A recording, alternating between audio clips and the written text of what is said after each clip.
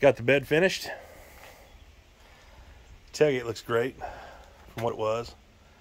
Those bolts on it, it's actually got a really cool Ford plate bolted to the other side. That's what they're there for. And I got a little leaf in there, but this stuff is mostly dry, so it's not going to hurt nothing. Nice, clean, even coat all over. I've got about 4 bottles in here of that stuff. The Raptor Liner. Just to get a nice, thick coat to seal every part of this bed. The bed had a little bit of rust in the corners that's been repaired. Not a really good repair. We didn't do that. But again, with rust, there's not a whole lot you can do unless you cut it out and actually replace it. So that's been temporarily patched. It'll probably come out in a few years.